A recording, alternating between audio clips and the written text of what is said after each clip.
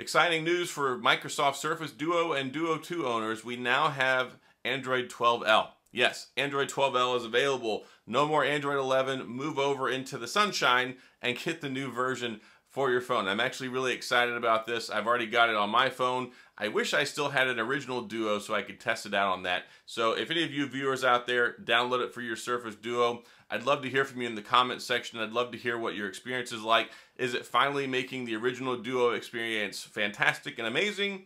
Or is it still kind of laggy and janky and all the problems we used to deal with a long time ago? But I've heard a lot of good things, especially since they got Android 11, so I'm hoping this is pretty good. But I've been using it the last couple of days now on my Surface Duo 2.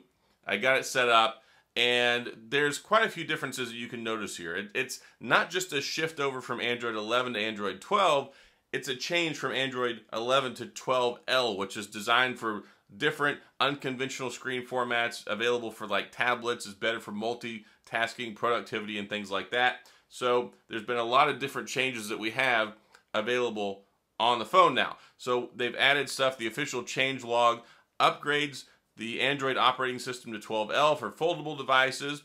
It's got a new Fluent UI, redesigned quick settings and settings, refreshed Microsoft feed design, new acrylic system effects, Windows accent color styles and dynamic theming on chosen wallpaper, new Windows-inspired wallpaper, a pen menu for the Surface Pen Slim 2, transfer Microsoft Teams meetings through the Time widget, optimization for battery usage, and performance for Microsoft Teams through hardware offloading. There's a lot of changes really that are underneath the surface that you might not necessarily notice on a day-to-day basis. But with the changes to the UI, I could tell just right off the bat as soon as setting it up, the animations have changed, it's smoother, it flows really, really well. It seems more responsive.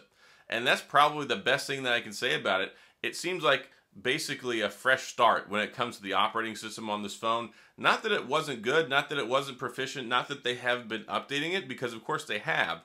But when you talk about the new 12L, the design feels really sharp, really smart, and quick.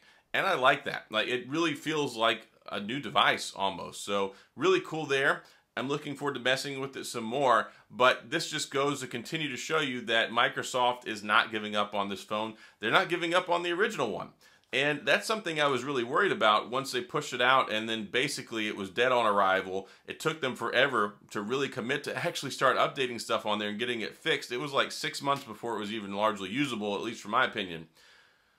You could tell they wrote it off. Like, you could tell that once it came out, they were already working on the Duo 2, and that's something that kind of shunted, I think, the progress and the development of the original Duo. But then it's like out of nowhere, they decided once they launched Android 11 and the Duo 2 that they were going to put it up and get it on the same speed and keep updating it. So they've been very good with software updates, very good with security patches.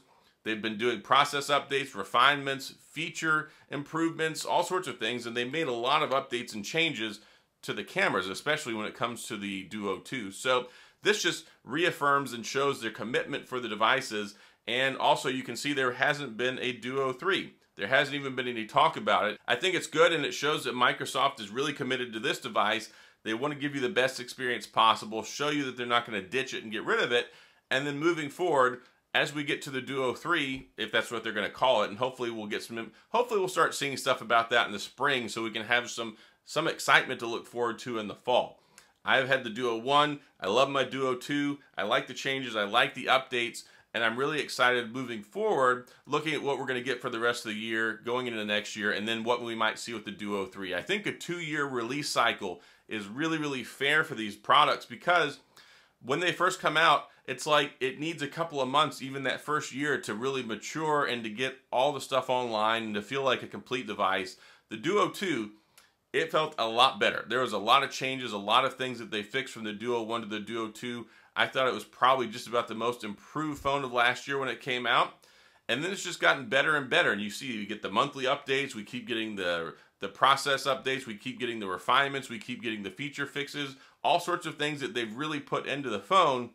I think it goes a long way with reestablishing their credibility and showing their commitment that they're not just one and done, not leaving the space, not like Google did with Stadia and kicked it to the curb. I think they're here to stay, and I think this form factor is here to stay, which I really appreciate because I like it a lot. And I gotta say, even the haptic feedback feels really sharp on this. It felt good before, but it feels like they've taken some of the lag out of the keyboard when you're typing on it too. So I like that. I'm really interested in getting to explore this some more and to continue to test it out. Got my SIM card in here. I've had my SIM card in here since I bought it. This is one of my devices I always have a SIM card in because it's my favorite companion device. Of course, you can use it as a regular one, and I just set up my new TicWatch with it as well, so I'm going to test that out with it and see how that works out. So lots of cool things, lots of excitement if you're a Microsoft Surface Duo fan, and that's all. Just wanted to bring this update to you, let you know. If you haven't got it, go into your system settings and download it and update it. Should be available. It's available for the Duo 2 and also the regular Duo. So let me know what you think about it in the comments. Sound off. I'm curious to see what you guys and gals think about Android 12L. But that's all I've got. So if you have any questions or comments, and please go to the comment sections. I'll get back with you. We can talk about it. If you enjoyed the video, please hit the like and the subscribe button and the little notification bell if you want updates when new videos come out. And as always, thanks for being here. I appreciate you watching, and I'll see you guys next time.